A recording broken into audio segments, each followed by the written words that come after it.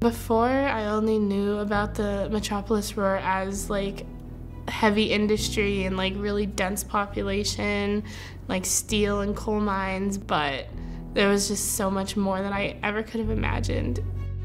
My name is Cassidy Crone. I'm originally from Arizona, but I'm going to school at Princeton University in New Jersey. I'm studying aerospace engineering and a minor in German.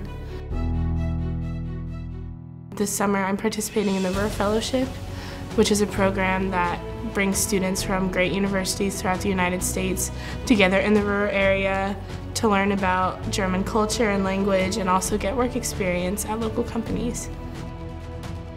Klöckner is a company that focuses on the distribution of steel and other metals, and it's headquartered in Duisburg, but it has operations worldwide in Europe and the United States.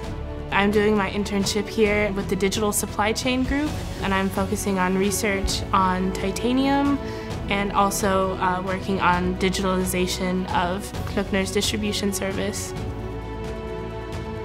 The Ruhr Fellowship shows the students from American universities a productive two-way transfer of knowledge from the universities to the local companies, to the business world. The students, they will go home to their universities, they will start their careers, and they will always have the Ruhr area on their map. And so whenever they are in leading positions in a few years, they hopefully will remember the universities, the research facilities, but also the companies and the innovative potential which is located in the companies in the Ruhr area. So basically the Ruhr Fellowship is an investment in the future of the Ruhr area. I could definitely imagine working here in the future because there's so many job opportunities and research opportunities, and yeah, it seems like a very nice place to live.